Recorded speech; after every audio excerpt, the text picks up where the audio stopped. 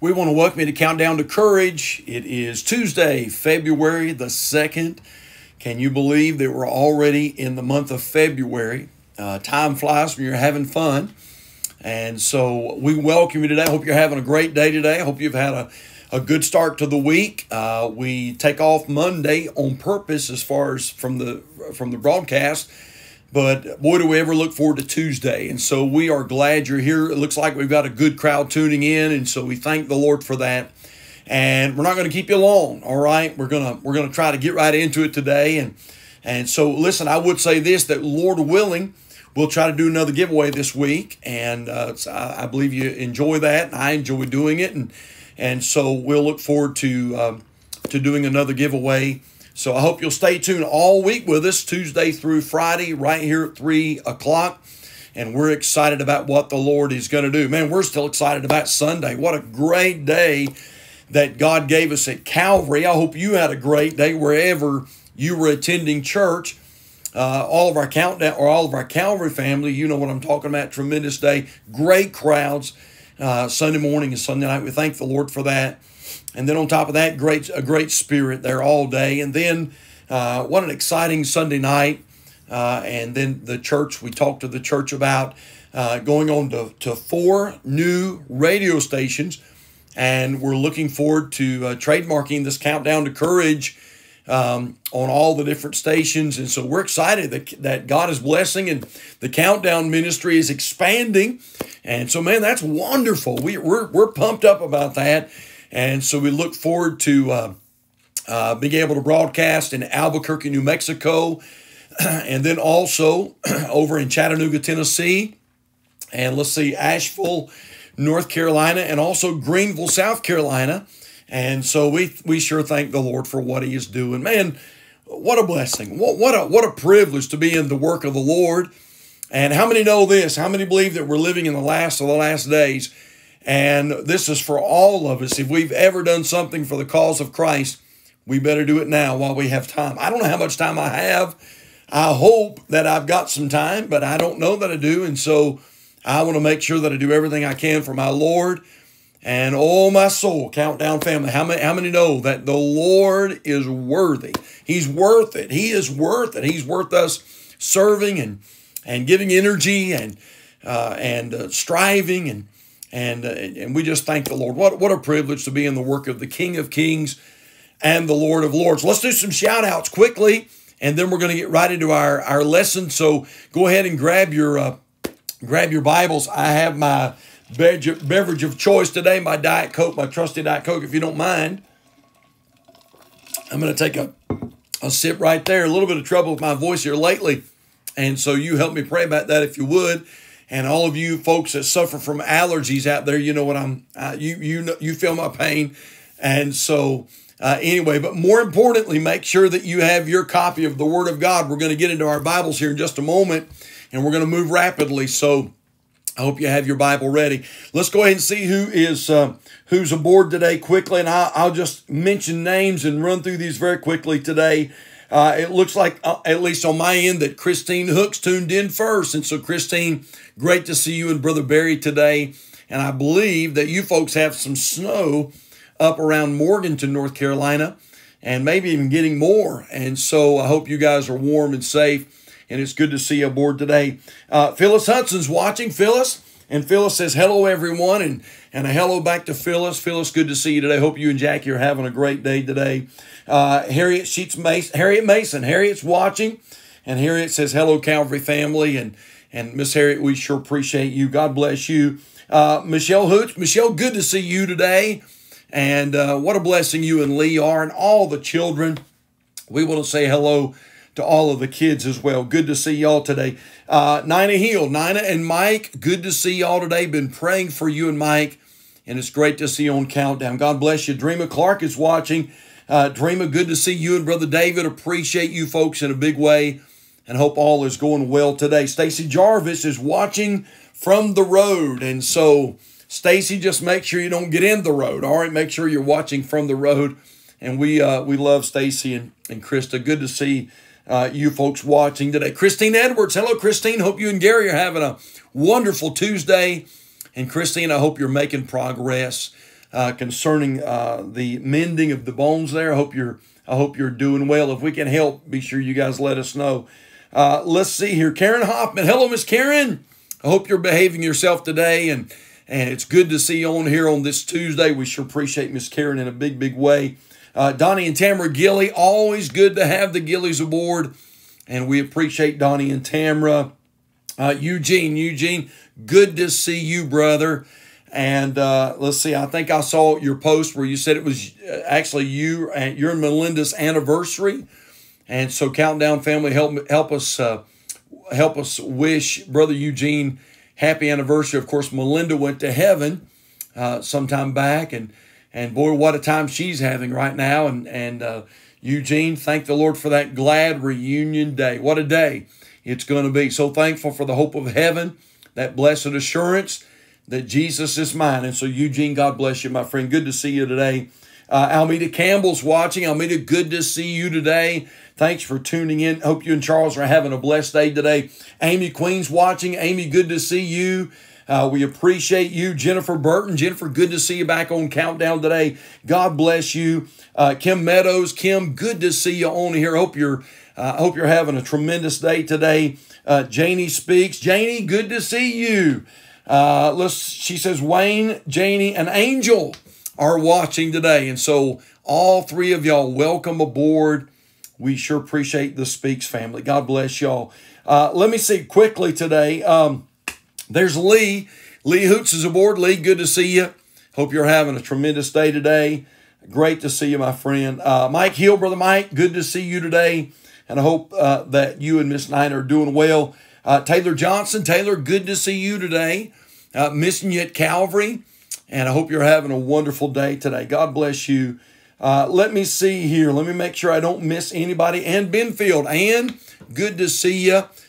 We sure appreciate all that Miss Ann does for the church. She is such a big team member. We appreciate Miss Ann working around the church like she does. Ann, good to see you today. Patsy Bird. Patsy, good to see you. Hope you and Ronnie are having a great day today. Let me see. Robert Collard is watching today. Robert, is this your first time tuning in? If it is, God bless you. So good to have you aboard. If not, we welcome you back. Good to see you, Robert. God bless you. Let me see. Lauren Seats. Lauren, good to see you. Hope you and Abel are having a great day today. Debbie Johnson, good to see you on Countdown. God bless you. Brother Barry, I see you tuned in. Brother Barry Hooks, good to see you, Barry. God bless you. Let me see here. Laura Blackburn. Laura, good to see you today. God bless you. Debbie Tucker, good to see Debbie on here with us today. My soul, we've got a great crowd watching, and that's a few that have tuned in now. Others will catch this on what we call the rebound. And by that, I mean that some of our folks watch it on the way home from work, and others will catch it on a totally different day. And however you do, that's fine. We're just, you know what? We're just honored. I mean that. We're honored to have you aboard today. Thanks so much for tuning in. Now, if all we were going to do is just get on here and sort of shoot the breeze, it really wouldn't be worth you tuning in, would it? Although we enjoy that. We enjoy the fellowship. We enjoy the connection, which is really why Countdown started. But we want to get into the lesson today. We want to get into the Word for a few moments at least. And so go ahead and grab your Bibles, if you will, and I'm going to go ahead and go to the split screens. And I want you to take your Bibles today, if you would, and turn to 1 Timothy chapter number 6. And, of course, we've been talking about this subject, the attitude every Christian should have concerning money. Now, again, I asked this last week, and I'll ask it again. Please don't tune us out or turn us off because we're talking about money. Whenever you begin to talk about money, people begin to take it very personally, and most folks don't want anybody sort of butting in their business when it comes to money. And so I want to assure you very quickly that I'm not going to try to mind your business. But I would say this, that people are amazed sometimes to find out that the Word of God actually talks about money a lot. It talks about money a lot. Sometimes people will jokingly say, well, the preacher's going to preach his favorite sermon today on tithing. And although there's nothing wrong with preaching on tithing, I'm going to be honest with you. If I'll answer for anything in eternity, it'll probably be because I didn't preach on money enough, because I didn't preach on tithing enough. And so the Word of God is our guidebook, and the Word of God addresses this thing of money. Now, that's one of the things that Paul is writing here to Timothy in this letter, this first epistle to Timothy. Now, we've learned several things. Number one, we notice there is an appeal to be content. Let us be content, Paul said.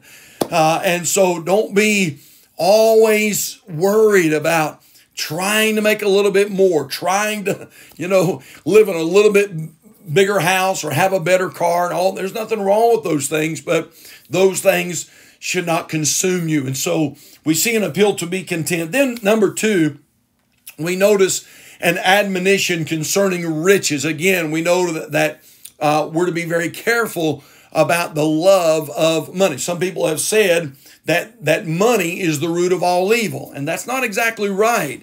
The Bible does not say that money is the root of all evil. The Bible says for the love of money is the root of all evil. So we have to be very, very careful about this appeal and this admonition concerning riches. Now, let's go further today, and I want you to hang in there with me today. We're going to talk about this. Number three is we see some advice concerning debt. And I'll put the verse up on your screen, but if you've got your Bible, look with me, if you will, please, at 1 Timothy chapter number 6 and verse number 9. The Bible says, "But they that will be rich fall into temptation and a snare, and into many foolish and hurtful lusts."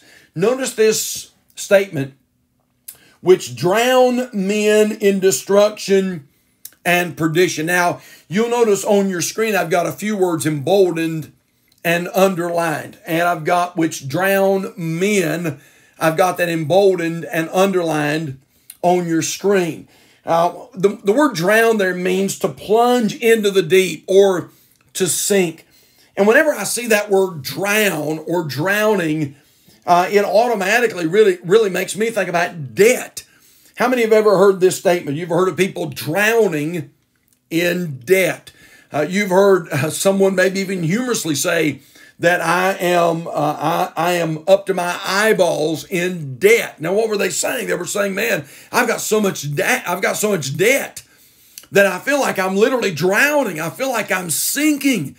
I feel like I'm losing control." And so that's what the Word of God is challenging us about today, that we're to be very, very careful about this thing of debt. Now, let me put a big, bold statement on your screen today, bottom portion of your screen. Somebody said this: if your outgo exceeds your income, then your upkeep will be your downfall. And that is so good.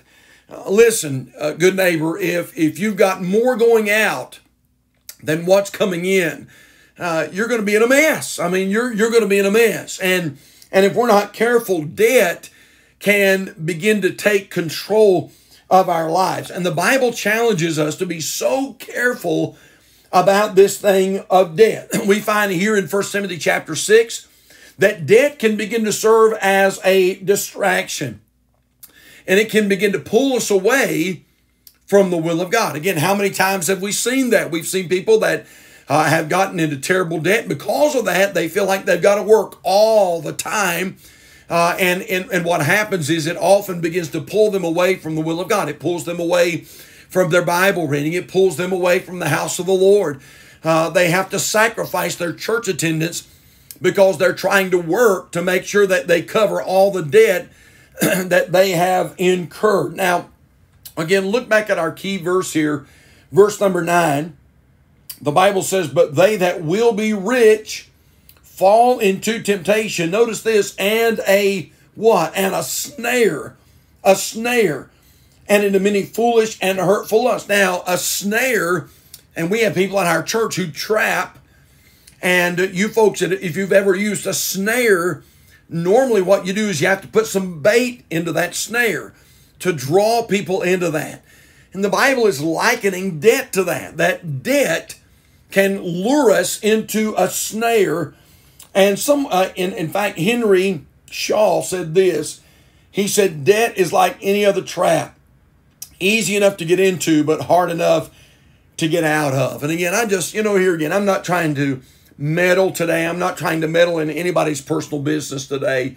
I wouldn't do that. I have no, no, I don't want to do that. I just want to try to be here, be a blessing to you, and try to give you something from the Word of God. But I do want to try to echo what the Spirit of God is trying to tell us from the Word of God. And that's this, that we have to be so careful about this thing of debt, because debt can become a master in our life. And if we're not careful, we become the slave to debt. Listen to this, and let me just give you some statistics. Sometimes statistics help us. And did you know that now that debt and money problems are now the #1 reason for divorce in America? In fact, I read today, 56%, I think, 56% of those who divorce, a lot of times it's because of debt. They've allowed themselves to get into so much debt that they're having to work all the time. They have no time for one another, no time for the kids. And sometimes we work to get into that larger house. And what's so sad is once we get that larger house, we're working all the time. We don't have no time to be in that larger house. And so it doesn't make any sense, does it? Sometimes it's like being a gerbil on the wheel. I mean, we're just going and going and going and going. And you have to stop sometimes, just ask yourself, for what? I mean, really, for what? In 1929, only 2% of American homes had a mortgage. In 1929, only 2% of Americans had a mortgage. By 1969, only 2% did not have a mortgage. The Consumer Report Money Book states that the typical household has $38,000 in debt. But this is the one that I'm really focused on. Listen to this. Consolidated Credit Counseling Services found that 71% of Americans say that debt is making their home life unhappy. Oh my. Now that's the one I'm really consumed on right there. I don't want you to be unhappy. I don't want your home life to be unhappy. My wife and I, Lord willing, we're going to be involved in a marriage workshop this week, and we'll be conducting a marriage workshop at the Solid Rock Baptist Church with Brother Jason Penley. And we love marriages that are on top side, and couples that are in love, and families that are sharp and happy and contented. And the worst thing in the world is to see a marriage that's unhappy or a family that's breaking apart. And the truth of the matter is, a lot of times what causes that is what we're talking about today, this subject of debt. Now that's deep and that's heavy. I know it is. And so let me give you something that's a little lighter note. And so I read the story of a man who called the police, and they came, and he was filling out the police report, and someone had came and stolen all of his wife's credit cards. And so the deputy was filling out all the needed information. And the man said to the deputy, he said, by the way, he said, don't be too zealous about catching the thief, because to be quite honest, he's charging less than my wife ever did. Now, again, hey, listen, that's just a humorous little story there. But we, all of us, me and you, we have to be so careful about this thing of debt. Now, the truth of the matter is, sometimes you may have to incur some debt. Houses cost a lot of money. And so I understand that every once in a while you may have to incur some debt. But I want to give you what the Bible says. I want to show you what the Bible says about this thing of debt, if I could. Now, I'll put a reference on the bottom of your screen there. But right before you can turn there, and while you're turning, let me read another portion of Scripture. Proverbs chapter 22, verse 7 says, the rich ruleth over the poor, and the borrower is servant to the lender. Again, there's that idea that if we're not careful about debt, debt becomes the master, we become the slave. But look, if you will, at Proverbs chapter 6 and verse number 1. And the Bible says this, my son, if thou be surety for thy friend. In other words, if you've got yourself in debt, if you are in debt to a lender, is what the Bible is talking about there if thou be surety. Surety is that idea of interest. It's the idea of a loan, if you will. If thou be surety for thy friend, if you borrowed from a friend, so to speak, if thou hast stricken thy hand with a stranger, in other words, you've shook on it. You've signed on the dotted line. By the way, I heard the other day of someone who took out a huge debt without any thoughts of ever paying it back. Now, I'm going to tell us today, you know what that is? That's dishonest. That's dishonest. And the Bible says that if we incur debt, if we shake on it, if we sign on it, look what the Bible says here. If thou be surety for thy friend, if thou hast stricken thy hand with a stranger, verse 2 says, thou art snared with the words of thy mouth. Thou art taken with the words of the mouth. In other words, put your money where your mouth is. If you have said that we'd like to borrow this money, but we will pay it back. Did you know that as a child of God, we have a responsibility under God to pay that money back? Amen. Now, boy, that's not a popular teaching in this generation in which we're living, but that's a Bible teaching. And so if we're going to go into debt, we have a God-given responsibility to pay that debt back. So if you're not planning on paying it back, then you better not take it out. Now look what the Bible says here, verse number 3. If we go into debt, the Bible says in verse 3, do this now, my son, and deliver thyself when thou art come into the hand of thy friend. Go humble thyself and make sure thy friend. Give not sleep to thine eyelids. Let me back up. Give not sleep to thine eyes, nor slumber to thine eyelids. Verse 5 says, deliver thyself as a roe from the hand of the hunter, and as a bird from the hand of the fowler. In other words, the Bible is telling us this. This is so good. The Bible is saying this, that if we sign on the dotted line, if we shake hands, by the way, years ago, we didn't have to sign on the dotted line. Years ago, a man's word was his bond.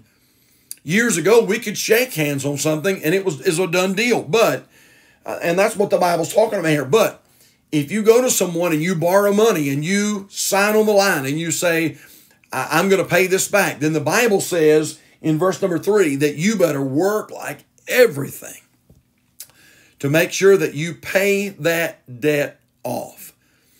Don't be the kind of don't be the kind of person that incurs debt and then you don't pay your bills. And I believe this too, and I know that many of you do as well. I believe this. I believe that we ought to pay our bills on time. My wife and I, to God be the glory, my wife and I, we try to pay our bills early, and not just on time, but early.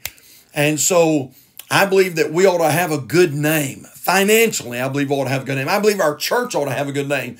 And I'm thankful that Calvary does have a good name. But I believe that us personally and individually, because we name the name of Christ, we ought to make sure that we have a good name financially. Well, that's what the Bible says about debt. And I know that that's one of those subjects that people don't want to talk about a lot of times, but I'm glad the Word of God deals with it. And I'm glad it gives us some wonderful, wonderful counsel concerning this thing of finances. Well, we're just about done with 1 Timothy, and it won't be long. We'll be migrating over into 2 Timothy, and so I hope that you'll stay tuned. Hey, listen, we look forward to seeing you tomorrow at 3 p.m. If you're watching today and you don't know the Lord Jesus Christ as your personal Savior, you don't know for sure that you're going to heaven, I hope you'll reach out to us. We would love to give you some scripture and try to help you concerning your relationship with Christ. And so please do that. And then for all of our Countdown family, don't forget, be kind to everyone, because everyone's having a tough time.